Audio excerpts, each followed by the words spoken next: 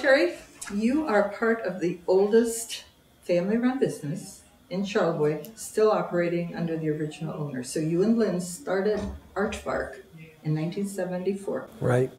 So I guess we want to tell your story of how it all came to be. Well, I first met Lynn after I graduated from high school in the Detroit area. I went to Thurston, which is in Redford Township. And I met my wife while I was in college. I was off at Western. But the very first year, after my first year of college, I went to, worked in a hospital there. It was Mount Carmel Mercy Hospital. And I was an orderly. And you had to have connections. My uncle was the head of pathology. So I was also in pre-med at the time, studying hoping to be a doctor. But when I was there, I used to take my lunch hours and go up to the pathology department and watch autopsies. Wow, this is a very strange beginning for a photographer. So I was there for, I would say, a few weeks working in the summer. And then one day, I was at lunch with a fellow that turned out to be best man at my wedding. We were sitting there gabbing. I met him there. That's where I met him. And there was this girl up in the line getting lunch, and my buddy says, "Hey, Terry, look at that girl up there." And I looked over and I thought, she looks a little stuck up. I mean, you know, she was wearing a kind of a tweed suit, and she had her nose, she was looking like this, and I thought, oh dear, you know, I thought, she's kind of stuck up. Well, the next day, we were in the lunchroom, and we went back, and she came in again. This time she was in scrubs, and she looked a lot more humble, and she was really cute. And I found out later that she had forgotten her glasses the first day, and she had her nose up because she was squinting to see the menu. Okay. Well, that made it all but right. she went through her training, and a couple days later when she finished, the head of the training division, Mrs. DeGrace, it was a Catholic hospital, and she was a nun. She brought Lynn up the back stairs to the floor that I worked on and said, "Mr. Salmonson, I'd like you to meet Miss Rose." And I was like, wow, she was hot. And her little pinafore, you know, the cute little outfit they wear. And I thought, oh my goodness. So she said, take her up and introduce her to the nurses. So I went down the hallway with her, and I'm walking along thinking, what can I say to her that I want to try to make an impression? So I said to her, gosh, if there's anything I can do for you while you're here, you know, if anything, I'd like to help you with an enema. And she said, that's the sweetest thing anybody said to me. She said, I was scared to death to do that. And so that was the kind of way we started. And we were together that whole summer and really had a great time. We really enjoyed each other. Dated a little at the end of the summer, and I went back to college.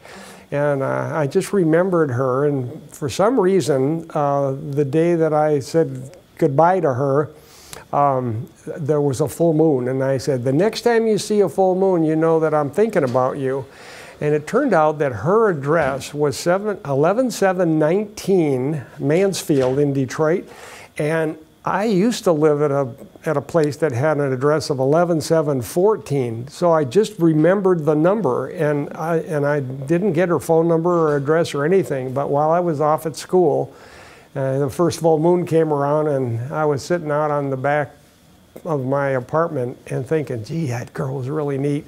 And I remembered her address, so I wrote her name, and I didn't have her zip code, back then it was a zone. She was zone 39, I think, but I didn't remember. So I just put her name and her address on, and I mailed her a letter that I would like to have her come up for homecoming. Well, she got the letter and got in touch with me, and so she came up, and that was the beginning of our more serious romance. The end of that year, I moved back down to Detroit to Wayne State University because I wanted to go to their med school. So I figured, well, it'd help me get in there if I did the undergraduate there. So for those 2 years, I finished up my pre-med. We dated and got engaged in 1974 on Valentine's Day. And first enema, then Valentine's Day. Yeah. Oh yeah. I'm a romantic. I think I gave her Baby Ruths and Roses, or whatever. There was a song out then about that, and so we were at the top of the flame. Oh my gosh, that was another story. The day we got engaged, that was a Michigan Consolidated Gas building. There was a restaurant at the top. I don't believe there is now. It was called the Top of the Flame, and it was really exclusive. So I had the Roses and the Baby Ruths up there, and we went up and sat down, and as I got there at the table and we ordered our dinner, it dawned on me I had left the ring that I was going to give her in the car, which was like 25 floors down. And so I said, oh, I've got to go to the bathroom. So I jumped on the elevator, went down the stair all the way to the bottom, and I took off, and I ran about a quarter of a mile back to my car. And in the glove box, I pulled it out, and I ran back. And I was in track at that time, so I was in pretty good shape. I came running in the front door of the hotel, or the building, and the people were door was closing, and they stopped the door. I ran in, and I'm standing there huffing and puffing, and they're looking at me like, what the heck's going on? Wow. And so I pulled out the ring, and I showed them, and I told them everything that was happening, and they said, oh my gosh, well, we're going up to have dinner. And so they were watching us like hawks all the way through the dinner. But when we got at the end of the dinner, I was sitting there thinking, I hadn't even thought about giving her the ring until I got finished up my steak. I think we had filet mignon. And I'm thinking, oh my gosh, I got to give her this ring. And we had all these dishes between us. So I started clearing out the table. I started piling up dishes and moving them over. So I had a clear in there, and I thought, how am I going to do this? I got the ring out and put it in my hand, and I'm sitting there thinking, I'm stuck. And right about that moment, the doors of the kitchen went open with a big bang, and a guy came walking out with a baked Alaska with flames shooting up, and she went, oh, and I thought, now's my chance. I grabbed her hand, and I put the ring on her finger, and she looked down and said, oh, then she got tears in her eyes, and oh my gosh, so that's how we got engaged. And here it was in the field of medicine. So this is really interesting because here you are a photographer. So what next after that? Well, the people, they cheered that I had ridden in the elevator with, and they invited us over and brought us some champagne, and we talked with them for a bit. Then we went home and told her parents that we were engaged, and they were tickled. Her father was a pilot from the Canadian in the Second World War, and so we had a lot in common. At that point, I went back to school. I finished up. I decided not to be a doctor when we got married in September of '64. We got married, and I dropped out of medical school, and I thought, well, I got to go back and get a degree. And I had been working in a factory. It was a stamping plant, and it was noisy and a lot of hard work and long hours, and pay wasn't too bad. And boy, I thought, this is what I want to do the rest of my life. So I went back and got my degree in fine arts. Now, was Lynn nursing all this time? No, Lynn was, she was going to, she studied to be a medical technician. Okay, okay. And, so she was doing her thing while you were trying to find your way through the nuts. Yeah, well, she was paying our way at that time because I substitute taught to make a few dollars, but she had a job in a doctor's office working with them. She did, back then those girls did everything. They did x-rays and blood work, and they did it all right there in the office. And so she was very talented, had a lot of experience. So get out of tool and die. Now, how did you get away from that? Well, yeah. Well, I just knew I didn't want to do that because it's, like I said, it was dirty and noisy and very monotonous. I mean, sitting in front of a press, punching your foot and thing going up and down, and there's always the chance you're going to stick your hand in there. I mean, back then the safety wasn't like it is today, and the robots they have today too help. But anyway, I graduated in 1966 in December with my Bachelor of Fine Arts degree in goldsmithing and ceramics. And 3 days after I graduated, I got a draft notice. It was during the Vietnam conflict, and I thought, oh boy, I thought they might pass me up, because at that time I think I just turned 25. I thought they might pass me by because I was married, but the fact that I had a deferment for school, that didn't matter. So I ended up going down for my physical at Fort Wayne, and I thought, man, I don't want to be a Army guy in the swamp somewhere in Vietnam, you know, and so I thought I'd rather be a pilot. So on the way back, I stopped by the Air Force recruiter's office and said, hey, you know, I got my draft notice. Can I sign up for the Air Force? And he said, absolutely.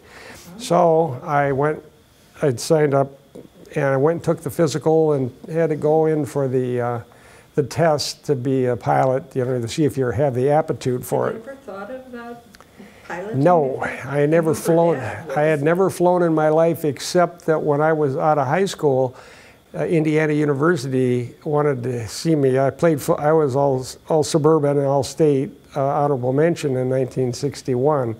And they wanted to see if I wanted to come there to go to college and play football. And I flew in a DC-7, I think it was called. It was a prop job. That's the only airplane I'd ever been in. So I didn't go to Indiana. I decided I wanted to go to Western and run track. So okay. Anyway, yeah, I went in to take my test to be aptitude, and the guy looked at my transcript and he saw that I was an artist, that I had ceramics and goldsmithing. And he thought, wow, he said, looked at me and says, well, good luck with the test. You know, this is pretty technical. Yeah. And I thought, well, he didn't have a clue, because I had a major in chemistry and a minor in physics, and I had taken math and all the sciences that went with being in pre-med, and I finished all that. So it was a breeze. I mean, I came back and I ended up in the 90s on the test, and he looked at me and said, that's pretty good for an artist. But when did, you know, back for your art a minute, so you got this degree in art. Where did that come from? Had you always wanted to be an artist? Yeah, I was. When I was in high school, I really loved art, and that was my, I remember I was trying to decide whether I wanted to be an artist, and the idea of being a starving artist didn't appeal to me as much as being a doctor, and I love sciences too, so I decided to go for the doctor, but ultimately I ended up back in art. And goldsmithing, what was the other? What were the 2 degrees you got? Well, it's 1 degree. It's called crafts. I have a Bachelor of Fine Arts, which is, it takes more hours than just a straight bachelor's degree. A Bachelor of Fine Arts takes another 10 or 15 hours of extra work. It's kind of between, or an advanced, you know, anyway, bachelor's degree.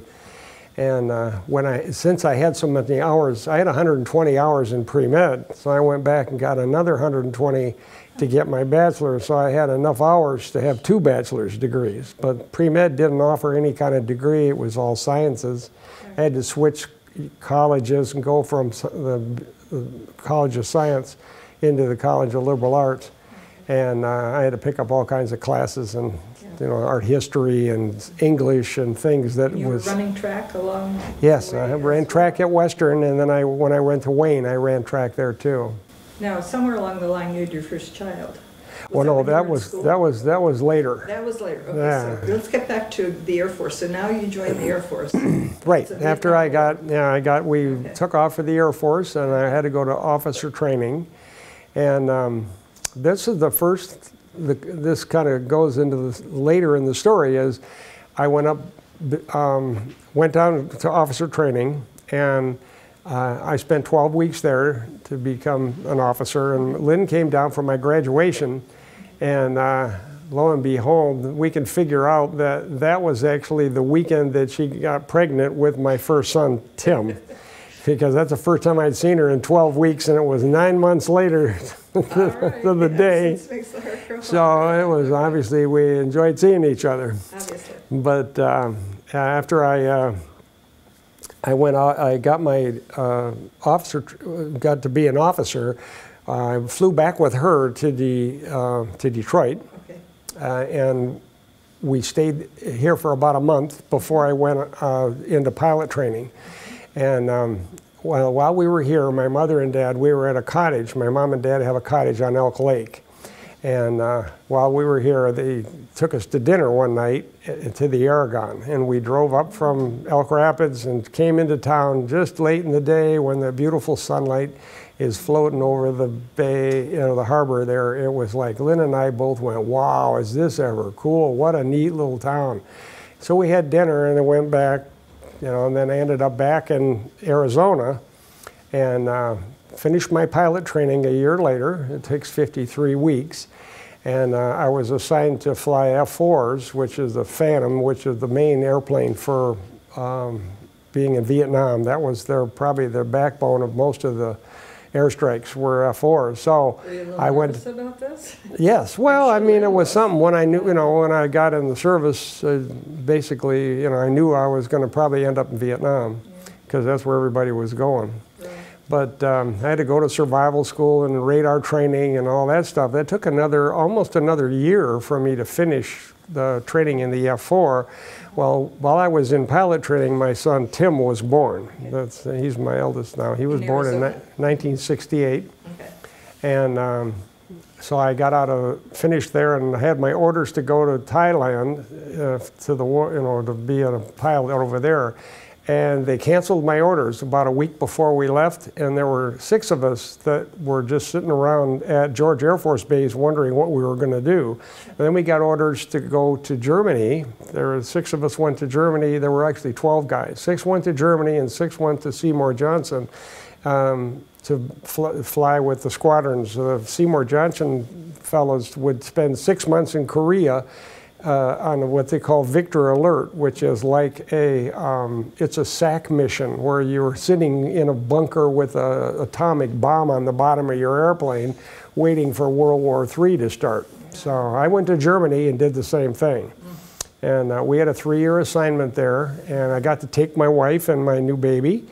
And while we were there, my second son was born. He was born in '71.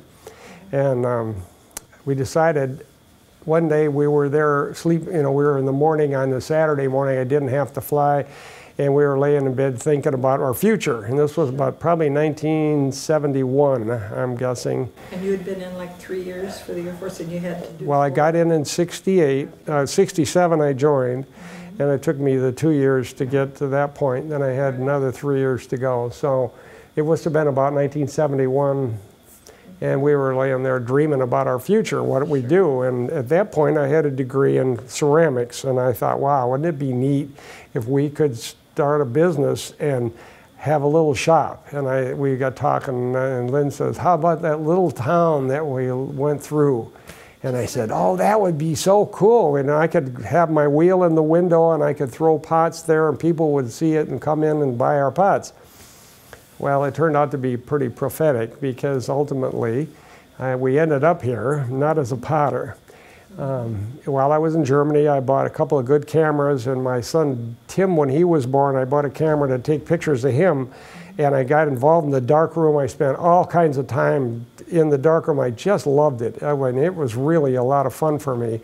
And they had good facilities in the service. They had darkrooms, and I developed all my own film and did everything. And so I developed, my craft to a certain degree, and when I was in Germany, we lived off the base in a beautiful 2-story old house that was in downtown Bitburg, which is where I was stationed. That's over not too far from Luxembourg. That kind of brings me to another story. I'll make this one quick. Well, my father was during the Second World War. He was in the Battle of the Bulge, and with Patton, he was in the infantry that was in advance of Patton as they moved across Germany toward the Rhine. Well, one night, just came from Luxembourg. They were shelling, Patton was shelling this town all night. In the morning, he woke up, and out of his foxhole, he could see the whole town was level except for 2 buildings. The town hall, which is kind of a historic building, and this house that sat over on the left side, kind of on the south side of town.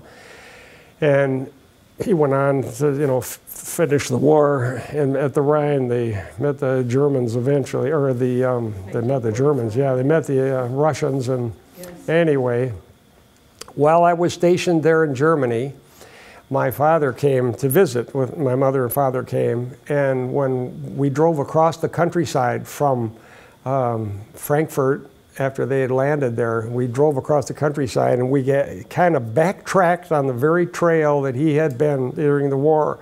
We went through towns. I remember Wittlich was one of them, and he was doing a running commentary about how the Germans were up on the hill and they had a tank destroyer there, and we were down by the river and trapped there for a day. And we stayed in a castle, and I mean, he was going on. It was just so incredible to have him telling us all this stuff that had happened to him while he was in Germany. And there you were in that very area. well, when we got to Bitburg, we came in the back way and we drove around the corner, and we came up to this house, and my dad said, "I don't believe it. This is the house that was standing when I was here. The whole town was flat, except for that house." And it had some damage, and it was a beautiful house. It had stained glass windows, and it was really beautiful. But wow, I had my darkroom in the basement of that house, and that's where I learned to, I made big pictures, 3 feet by 7 feet. I bought big pieces of plywood, and I would do them in the basement. And like I say, I bought a nice camera. Did the Air Force ever ask you to do some photography for them? Did the Air Force No, not the Air Force. No, they didn't do that. But I did do a lot of scenic photography while I was there. We would go hiking and go, various places, and I had lots of pictures of the cathedrals and the countryside, and I'd make big prints and put them on my walls in our house there.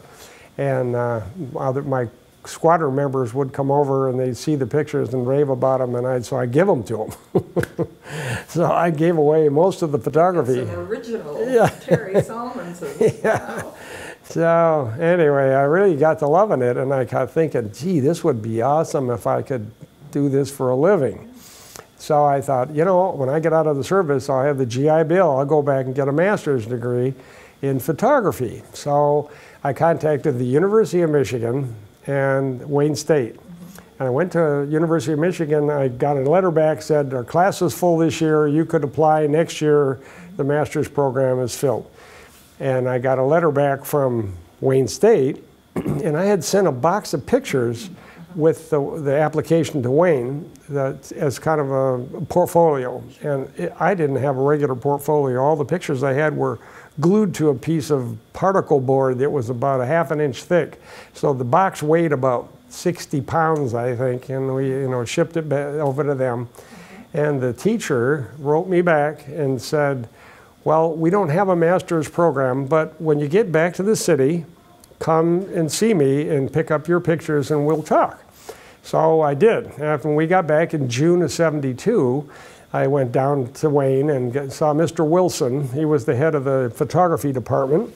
And we got talking, and he looked at my pictures and said, I really like, what you do, and he said, we don't have a master's program here in photography. He said, but we've been thinking about having one. He said, would you like to help me write the curriculum? And I said, you gotta be kidding. He said, no. He said, I think this is what timing is right. So I ended up having to pick up some photography classes, and I finished my master's between September and June. I carried a full load. I taught school all day. I was a permanently placed sub in the Detroit School District. I went to the same school where they had such absenteeism from the teachers. There was always a place to teach. So I spent that year, and I'd teach until 3 o'clock, and most of my classes started around 3 or 3:30, and I told the teachers, I'm going to be a little late, but I'll get here as soon as I can. And going into the city from out in Livernois and Grand River area, that's where the school was. You go right down the freeway. It wasn't too hard to get downtown. So I took night classes 4 days a week, 5 days a week, 4 days a week, I think. And I carried 16 hours in graduate school. And like I said, I finished up my master's in June of '72 and 73. And it was because I got back in '72. And we packed up. You're a pilot, you have a degree from the University in Art and Crafts, and now you have a degree in photography. Yeah, yeah. Well, and while I was there, I taught school, and to make a few bucks, I her brother was a painter, and so I was a house painter with him the first few months that I was back from the service. I would go and help him, and he'd pay me for his help. So anyway, we packed everything up. We had somebody had given me a boat. It was an old, oh my gosh, it was a big boat. It was like 20 feet, and it was on a trailer, and it needed a ton of work. I don't even know if the engine worked. We put all our worldly goods in that boat and put it behind my little Camaro and pulled it up here, up to Charlevoix. And when we got to town, we lived in Bell's Bay, which was Fisherman's Island. We had a little tent, just a small little tent for the four of us. And that's where we lived, and we were looking for a house and a job. And while I was here, I stopped in the Chamber of Commerce, and I walked in, and lo and behold, Tom Murda was there. I went to high school with Tom Murda. He graduated in '60, and I graduated in '61. And he was so surprised to see me. He says, you know, Bob Miles just retired. We really need a photographer here in town. And I said, oh, that's awesome, you know. So we looked for a house and a place to live, and we had a terrible time. We only had like $3,000 in the bank and no job. So I can't understand why they wouldn't let us buy a house. As smart as I'm thinking, geez, I think, look back on that and think, how crazy were we? You know, we're thinking we're going to buy a house big enough to put a studio in. That's what our hope was. So I got a job because of John Georgie was so kind. We were there looking at houses, and salespeople were trying to find something for us, and they couldn't do it. And he sat down with us and said, look, you're not qualified to buy a house. Do you have a place to live? I said, well, we're living in Bell's Bay at the moment. And he said, well, I have a farmhouse out on Randy Road near East Jordan. He said, are you handy? And I said, oh yeah, my dad taught me how to take care of things. And so he said, well, if you'll live there and work on it, I got some things I need you to do. Put in some cupboards and this. And I said, fabulous. So that's where we lived for the first summer that I was there. And he also told me about Ski and Shore, that was the name of the business that he was involved with. They just opened an office in Petoskey, and Don Snizik was the broker, and he said, you go up and talk to him, he might give you a job. So I went up and saw Don, and sure enough, he said, no problem. You go ahead and get your license, your real estate license. And so I spent a few weeks studying for my real estate license and studying all the listings. And that was back in the early '70s when things were selling like hotcakes up here. So it was a great time to get into the real estate business. And in 1973, I spent the whole summer there in the winter working with him. And I've got a lot of my photographs. I still have photographs that I took early in the morning when I'd be driving up and there'd be a snowstorm or an ice storm, and I'd stop and take pictures along the way. And I have some of those photographs in my repertoire of things today that people see the old pictures. But I worked there. I was very successful, and in 1973, in December, we had enough to make a down payment on a house, so we bought a little house over here, just a block away from the library. It's on Antrim Street, right through the other side, and we've lived there ever since, and remodeled and added on some things, a porch and a couple of bedrooms and bathroom, and now it's your very own, not rental. Right? Yeah. So. Yeah, that was the shop. How did you start the... Well, that was interesting because once we had the house, I was trying to figure out how we could have a studio there. You know, we're trying to keep our expenses down. And there was like a shed on the back of the house, and they said, well, maybe we can make a studio there. Well, the shed only was about 4.5 feet at one side and about 8 feet on the other. It really wasn't suitable. And Lynn said, wise gal, she said, you know, if you're going to go into business, you're going to have to be downtown where people can see you.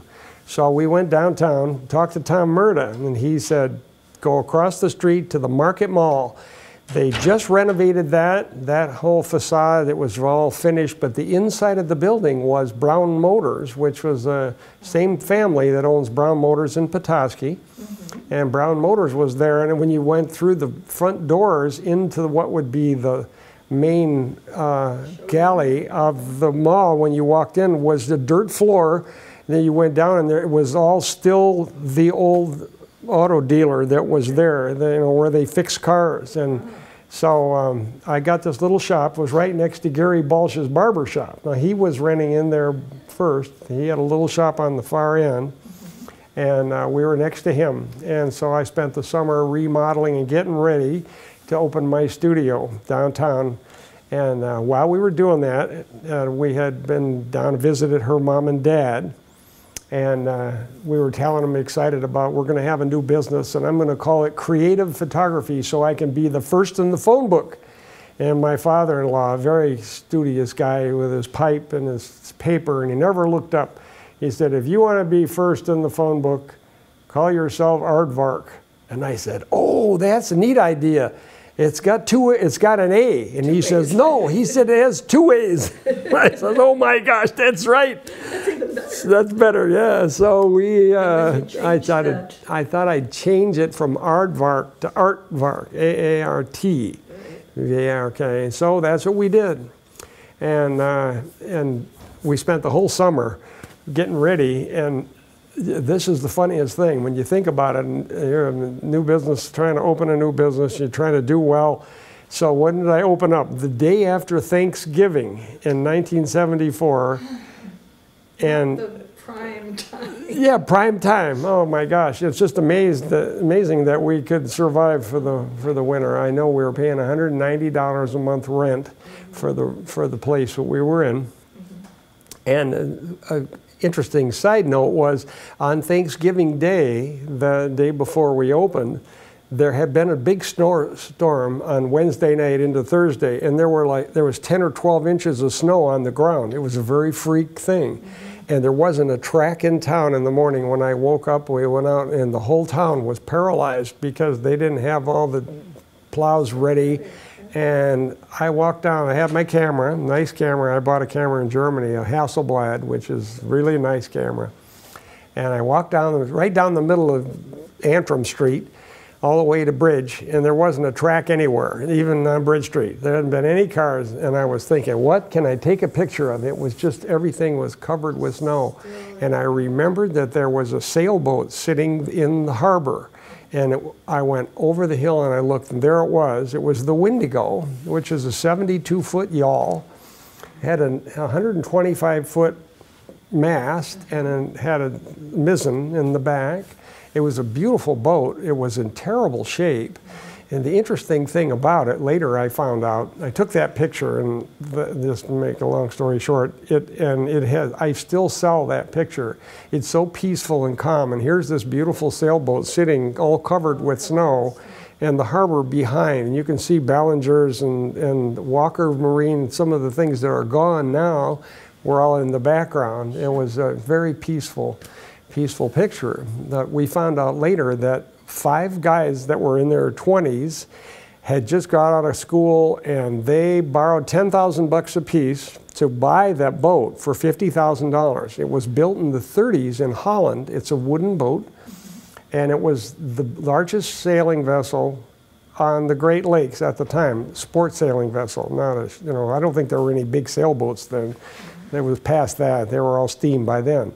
But it was so big, and it raced in the Chicago to Mackinac, from what I understand, 7 times, and won every time it raced, because they didn't have a handicapping system that would account for that size of that boat. He could handle waves and wind that others couldn't. So that boat turned out to be very famous. And most of the guys were owners, have come into my shop and bought that picture because it was sitting there in the harbor the day that the Thanksgiving Day, and we opened the next day, and it was amazing. We made it, through the winter, and next summer we were doing fine. So, how did you start out getting business? Was it just word of mouth, or put pictures in the window? Mostly it was scenic photography, and I also.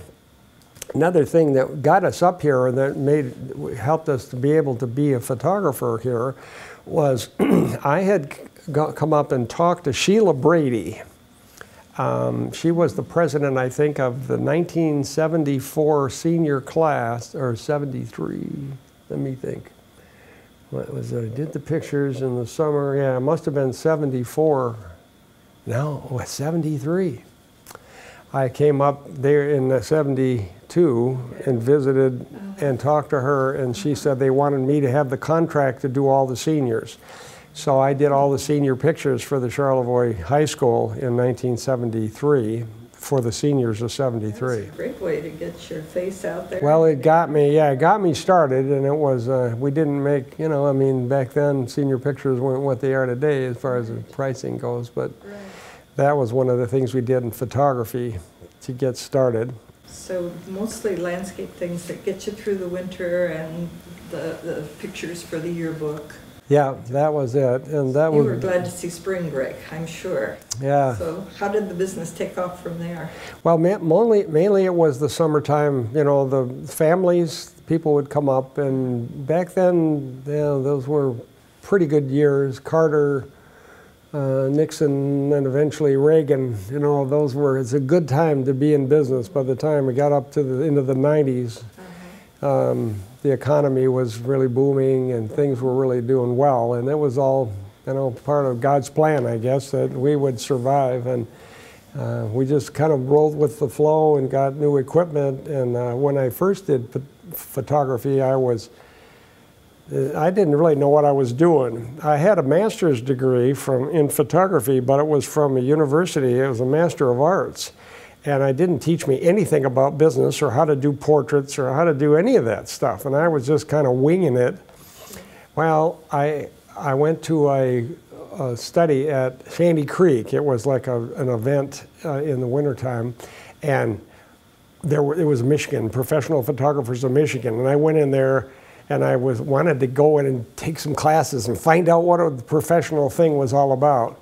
Well, I went in at lunchtime and I sat down with a couple of the photographers, and I got talking to them. There was a fellow there who was from Bay City. I wish I could remember his name.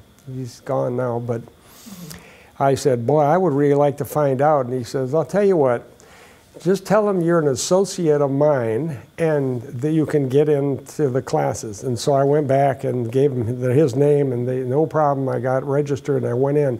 And I found out what it was all about. You know, I mean, I got excited about being a professional photographer and really being involved with rubbing shoulders with professionals.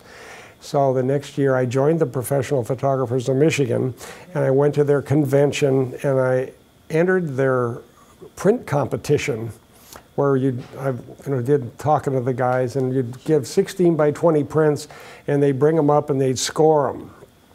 Well, I had 4 prints that I could enter, and 3 of the prints got red ribbons, which is a good score. That would be between 70 and 80, or 70 and 79. If you got an 80, you got a blue ribbon.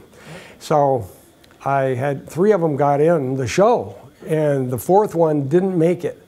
And I had my whole score was like 270 or 250 or something like that. I can't remember. But the guy who was one of the top 10 photographers in Michigan had a score of like 290. And I realized if I had hung that last print, that I could have been in the top 10. Well, then I really got excited about it. And at that convention, they had the Professional Photographers of Detroit had a competition. They said, anybody who's like to make a little thing and say why they would like to go and get trained as a professional at Winona, which was the school for the Professional Photographers of America. And it's in Winona, was in northern Indiana. And so I filled this thing out. Well, I won. And I was so excited, so I went the next year and I went down, and then I really found out how to take pictures and how to do portraits and how to light and how to pose people. And I mean, I just gobbled it up, and I really enjoyed it. Well, my photography. Was Lynn helping you through all this? Oh yeah, gosh, that first year when we did the seniors, we did all our photography at the school. I took a background, and I would develop the pictures myself. We had what's called a unidrum, I think, It was a 20-inch or a 16-inch tube, and I would go in the dark room and I'd expose the paper and I'd put it in and I'd give it to Lynn, and we had a big vat of water that kept the temperatures about right, and then she would pour the chemicals in one at a time at the right timing. She had to do this all, we did it all by hand. So that's the way we printed for that first year that we were in business, in a kitchen sink. We were making these prints, and so that was the way we did that. But now, when did Beacon Center get built? Or has this been more recently? Because it was Market Mall for some years. Yeah, in 1990 they started. So this is quite a bit later then. I was renting from a group of guys. Some of them were. There was a fellow that owns the clothes post. His name was John. Jorgensen? Yes, that was it. He was one of the owners, and he was kind of my contact, and that's where we were renting from for 190. And they kept raising our rent little by little by little, and they got more people in there. Linda Mason was in there, and Jim Mabey and the clothing company, and several other businesses came into the mall over the years that we were there, and Jorgensen was involved. But they eventually sold it to Mike Bernard, and Mike Bernard was my landlord, and that was about, must have been in the late 80s, 88, 89 maybe. He bought the building, and when we would go to Florida in the wintertime, we bought our place, let me think, that must have been 1990. Oh, that was when it was, and that was our first winter in Florida, because my son David had graduated from high school in '89, and he ended up going off to college, and we had an empty nest, so we spent the winter down in Florida, driving around looking for some place to live. And while we were there, I got a call from Mike, and he said, I am going to sell we're going to condominiumize the building, and you're the only one in here who, all these people had an opportunity. You could buy before I list it and save the commission, if you'd like. And it was $165,000, and the shop that I was in originally was 13 feet wide and 50 feet deep. It was just the little shop, the same size as, well, now as the sunglass shop. But my unit would include the sunglass shop, which was Gary Balch's at that time, and my business. So that would make me, 26 feet wide. And it went back 100 feet, all the way back to the hallway in the back. And so all those little shops all became a part of my unit. So we decided, this is it, we're going to do this. And so we bought the condo. We were the first ones in it. I'm talking about your awards a little bit, because I know that you won first, I guess it was first prize in that one that you just told me about, or not, you got your ribbons, your red ribbons. Was that the first time you had gotten awards for your photography? That was the first time that I got involved in competition. Okay, so now how do you get all these other awards that we know? What had happened was later I was in competition, and the following year I entered competition again, and now I knew more about how to compete, and I was in the top 10 in Michigan. And I did that for 6 years in a row. I was one of the top 10 photographers in Michigan. I moved up a little closer to the number one. I never did become the number one guy, but I was doing well enough to get awards like that. And there was a fellow by the name of Dave Singer. He was a representative from North American Photo at that time. And he was saying, Terry, did you ever enter in the National? And I said, oh man. I said, the National, I can see how hard it is to be here in Michigan. I can't imagine what the competition would be in the National. And he said, Terry, Michigan is one of the best states in the country for photography. And he said, you would do fine. And I thought, oh my gosh. So I joined the Professional Photographers of America, and I sent 4 of my pictures off to enter in the competition, hoping I would get a blue ribbon. In order to get a master's degree from the Professional Photographers of America, you have to have 13 points that are gotten by prints and 12 points that are gotten by teaching classes. You could do them all with prints, but most people would teach classes and you get a couple of points for teaching a class. Well, you get 1 point for every blue ribbon, and if they accepted your work into the permanent collection, the loan collection, you got 2 points. Well, when I got my award, my letter back from Professional Photographers of Michigan, I had 2 blue ribbons and 2 in the loan. Oh my God. So I made 6 points in the first year that I ever competed. So now you knew you had made it. 2 years later, I had all the points I needed to be a master photographer in the Professional Photographers of America. So what about that Kodak camera? Kodak. that was one of the photographs that I entered in. It was in it was in Traverse City. It was at the Professional Photographers of Michigan, and it's called Misty Harbor, and it's a picture of the harbor in the fog, and the way we printed it very light, and we kind of dodged out the edges so it made it look very dreamy, but the boats, it's all still and all the reflections in the water. I entered that in the competition, and it went up, when it came up on the board, all the judges looked at it, they all got up and they walked up to the thing and they were looking at it and looking at it, and they went back and sat down. And they gave me a 94, which was a blue ribbon. Well, the picture went back, and then one of the photographers said, I want to bring that picture back. They said, you guys tell me what's wrong with that picture. Why is it a 94? And so they brought the picture back, and they got up and they looked at it again, and they said, man, it looks like a painting, it looks like artwork, but I can't see any. And there was no artwork on it, it was just simply the painting. And 3 of the 5 judges gave me 100.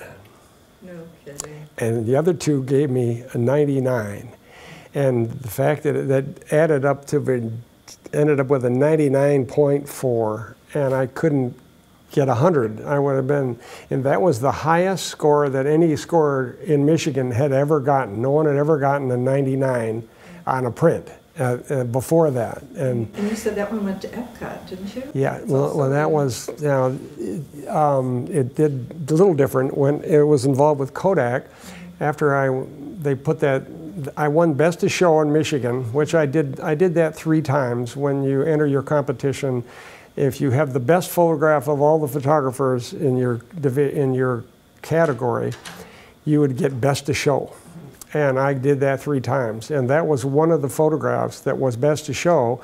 And then Kodak, there was a representative there, and he looked at the picture and said, I won what's called the Gallery Award. So they do give 1 Gallery Award to every state in the country when they do their convention.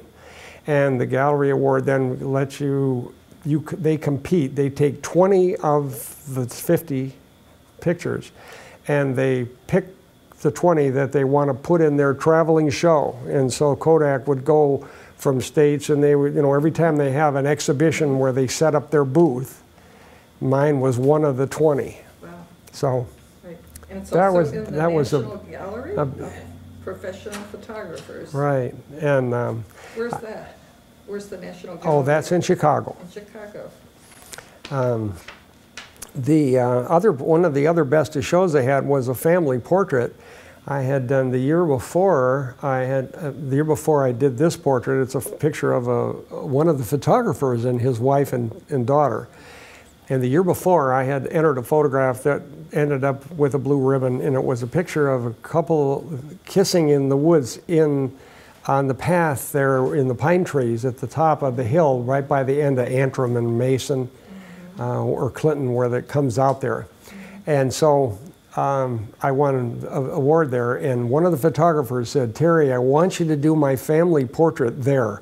I just love that picture. And so the next year, I was teaching a class working for my master's degree, and had all the photographers from the Michigan had come with me, and we were outside there on the hill, and I was showing them how I do my family portraits. And I posed the people down on the path, and I set up and I took their photograph.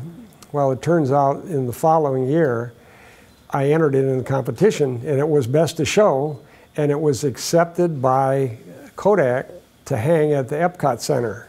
So it was a real honor to have one of my photographs. I guess.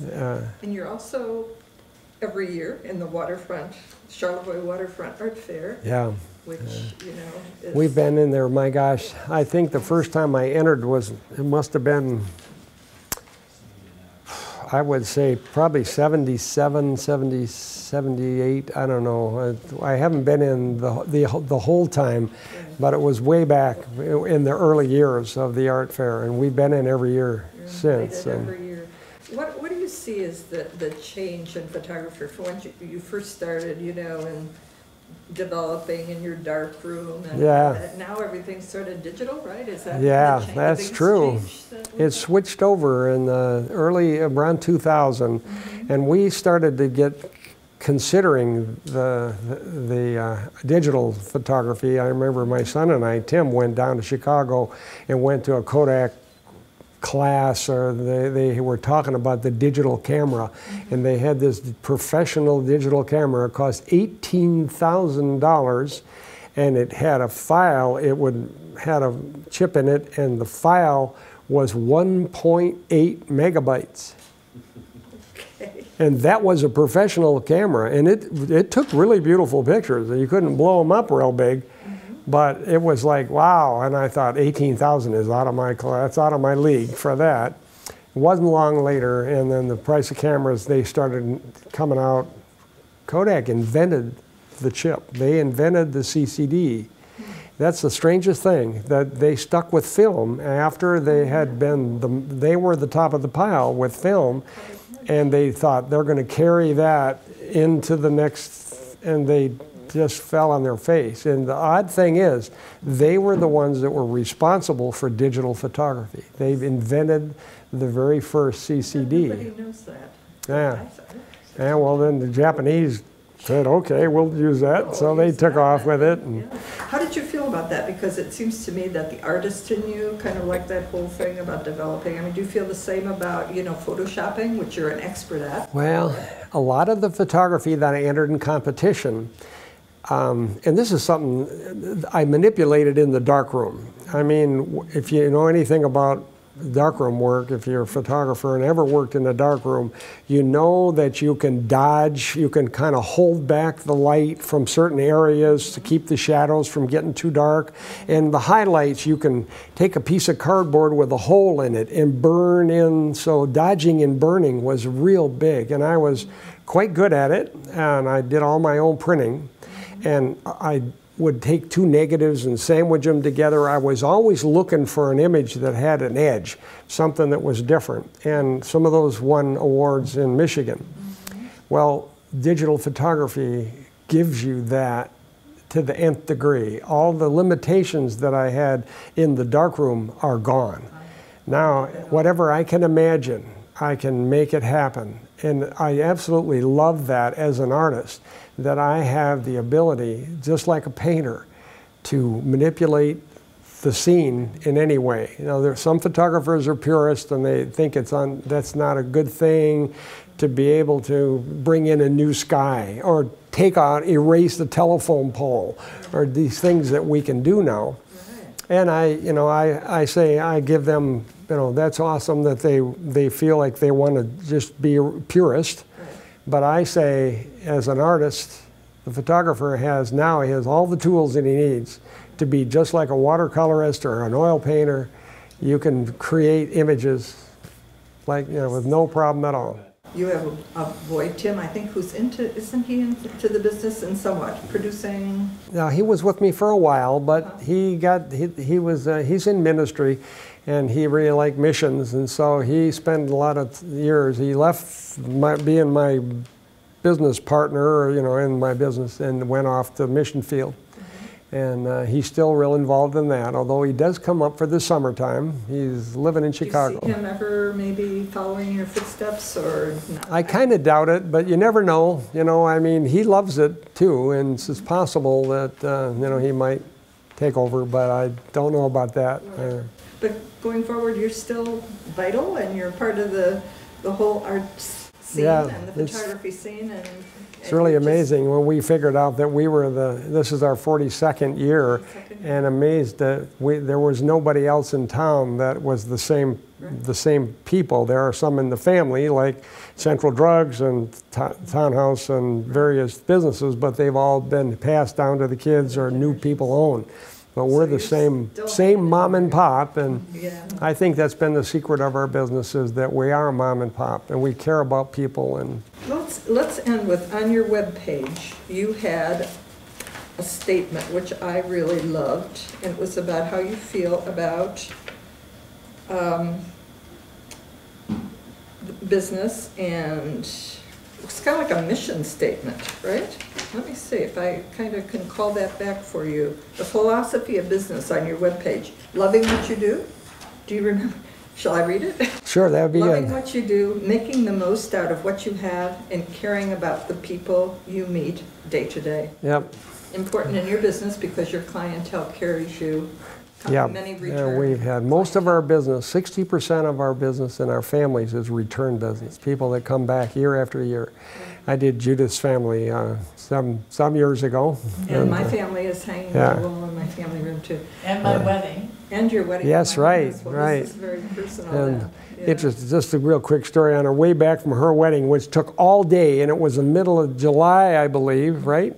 September, actually. Was it September? Yeah. It was thunderstorms all day, off and on, sunshine, thunderstorms. And on the way back, their reception was up in Harbor Springs. And I remember driving back down, and there was this thunderstorm out in the lake, and I was exhausted. I'd been at it since like 10 o'clock in the morning. I'd be like 12 hours or more. I was driving back, and I looked out, and I thought, oh my gosh, I've never taken a picture of lightning. I wonder if I can. So I went out there on the beach and set up my camera, and I took about 3 pictures. And the way I took them, people say, well, how did you get the lightning? You must have a fast finger. I say, no, it was an 8-minute exposure. It was shooting in the dark, and I set the camera up, and I opened the shutter, and I waited until the lightning flashed a few times, and then I'd go on to the next picture. Now, is this the picture that Judith was saying? Judith has one. There was 2 shots. I did one wide-angle shot, which is in the permanent loan collection of the Professional Photographers of America, and another one that was a close-up shot of the lighthouse with 4 lightning bolts right beside, out in the lake, you know, but that's the one that she has. Well, a lot of people have your treasures hanging in their homes. I'm one of them. Judith is one of them, and there's many more. Terry, thank you so much. That was really fun to get it all on DVD for you. All righty. Thank you so much.